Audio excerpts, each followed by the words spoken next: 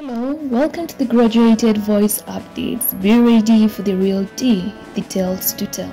Well, in a joint press interview of President William Ruto at State House on Sunday, the president stated that he had a talk with the now General Ogolla of the CDF on what happened at the Bomas of Kenya, whereby the general was accused of teaming up with others to overturn President Ruto's presidential victory. Well, President Ruto also revealed that the general was a repentant man who deserved another chance despite his mistakes during the August 2022 general elections, whereby he stated that during their talks, Ogolla stated that he indeed accepts that he had made a mistake and the president was allowed to do whatever he wanted to do with him.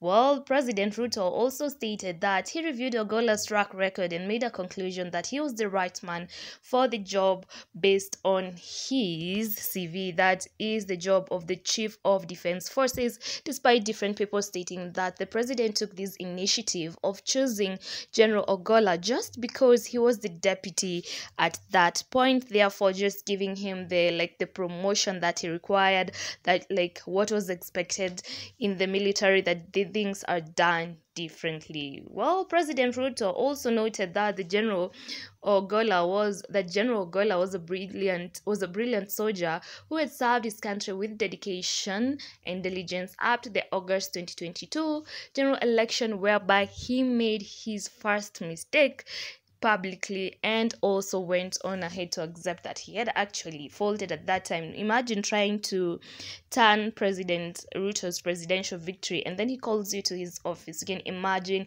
his reaction at that point. He knew, wow, it is about time that action is taken on me. Well, the president did not stop there. He also quoted that the region in which General Ogolla had come from had never produced a CDF, and as such, it was only right for the general to carry the weight of his community and inspire young people to excel. And to be specific on this, it's the community that is Nyanza community that the president noted that there is no one who has ever been a CDF, and he did not want a situation where a whole community thinks that they cannot ascend to certain offices. And in regard to that, he made General Ogolla take this particular position. Well, General Ogolla previously served as the commander of the Air Force and Vice Chief of Defense Forces, whereby now he replaced Robert Kimbochi, whose term ended in April 2023. Well, the previous Chief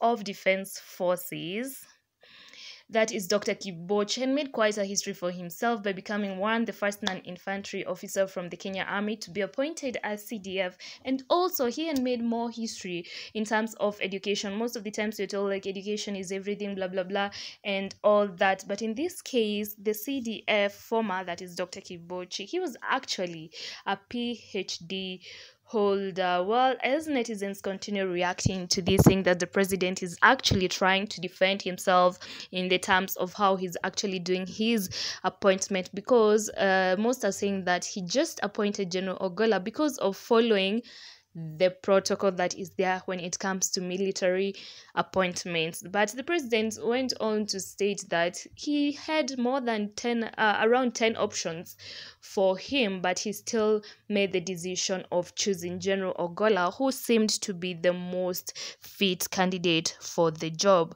While most netizens are still accusing President William Ruto of being picky and tribal when it comes to appointment of positions, whereby most positions are being occupied by his own tribe or people who are just close to him, like he's trying to repay loyalty and tribal and all that. I don't know what's your take on this. You can tell me in the comment section, because we have people here like this person is saying Kenya is bigger than what we can all see in our very own eyes. I don't know what's your take on the president's appointments of new positions every now and then, the tribes, the manner in which he's actually doing it. You can talk to me via the comment section. And remember, if it's happening, I know all about it, and if I know all about it, I will tell you all about it. So you can choose to like this video, share it out there, leave a comment down below, or even subscribe and turn on the notification bell to get the real tea, the tales to tell.